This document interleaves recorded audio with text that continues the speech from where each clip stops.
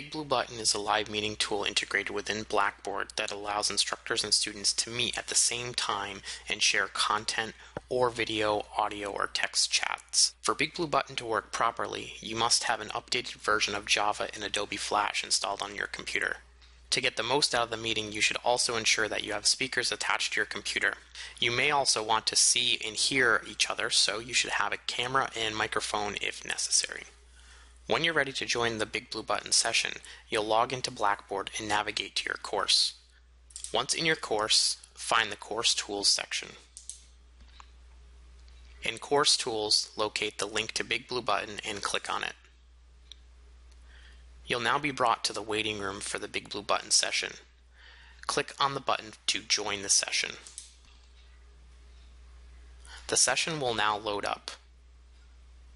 The first thing you'll see is a request to share your microphone or to listen only. If you listen, you'll be able to interact with other people through text chats. If you select to share your microphone, on the other hand, you'll be able to speak with them directly. If you press listen only, you're done with this tutorial. Otherwise, we'll proceed by sharing a microphone. Click on the microphone button. After clicking on the microphone button, your browser will display a pop-up message such as this one up in the top left, and BigBlueButton will demonstrate to you how to interact with that pop-up menu. Note that the pop-up will be different depending on your browser. For example, this is the pop-up you'll see in Firefox, and in Google Chrome it looks instead like this. But again, BigBlueButton shows you how to interact with that pop-up button.